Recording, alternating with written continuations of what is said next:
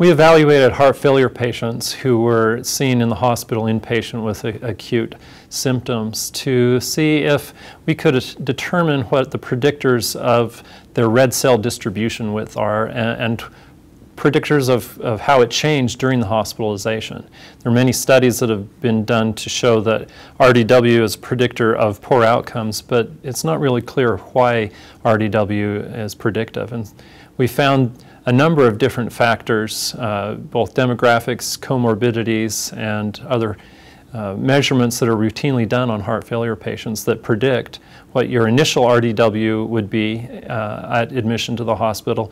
And also we found predictors of the change. So during the hospitalization, things that predicted the change in RDW, including medications and other treatment-related factors. And this is helpful for us to understand the physiology regarding RDW elevation.